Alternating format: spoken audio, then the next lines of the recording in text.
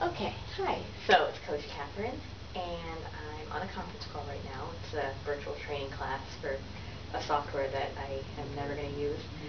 So I thought I'd do a little bit of mobility, and I thought I would share it with you guys. This is something I learned from one of our members, John, when I had an injured wrist, and it really helped open everything up because my wrist was pulling all the way up. So you're going to put your hand against a wall, something you can do in your office, obviously. So hand is straight against the wall, and I'm going to look away.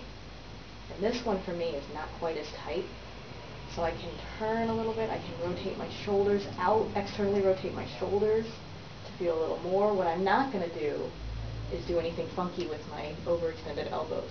So I'm going to keep my arm nice and straight and just look away and hold it, and I feel a stretch all the way up here, really a lot in my armpit here. And I'm going to externally rotate my shoulders.